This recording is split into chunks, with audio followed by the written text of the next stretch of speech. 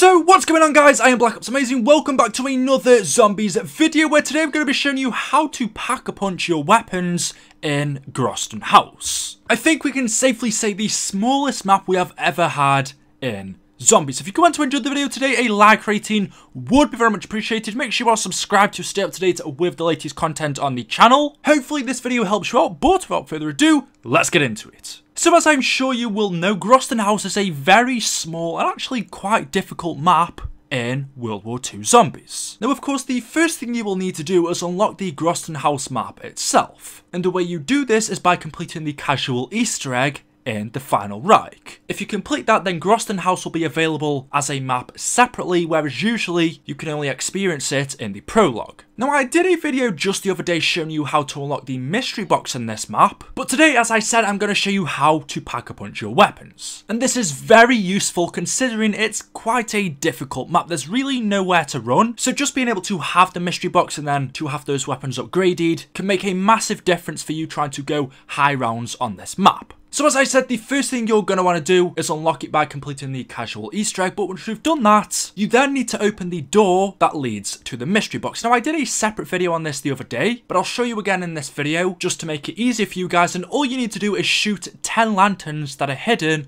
around the map. And once you shoot all 10 of these lanterns, this room will open up, allowing you to access the mystery box. You can see all of the lanterns that I am shooting on screen now. Once you shoot one, you will see a tiny purple glow come from it, and also the noise of crows will sound, showing you that you've activated that lantern. But once you've done that, you can then move on to the second step, which is to get the jack-in-the-box. Basically, these are the monkey bombs you need to roll the mystery box. I think it took me like 3 tries, but eventually you are going to get the jack-in-the-box. And once you have these, what you then need to do is come up to this part of the house upstairs, and you see this little ledge, this little piece of wood that's holding the house up. You have to throw your jack-in-the-box exactly on top of this, where I throw mine right here. So throw your jack-in-the-box on here, it needs to land on here, and then when it blows up, that is the second step done. The third and final step requires you to save up 10,000 points, so just kill zombies until you get those 10,000 points, and once you do that, you then come up to the piano upstairs, come up to this right here, hold down X on it, and you will see that the piano then takes those 10,000 points from you,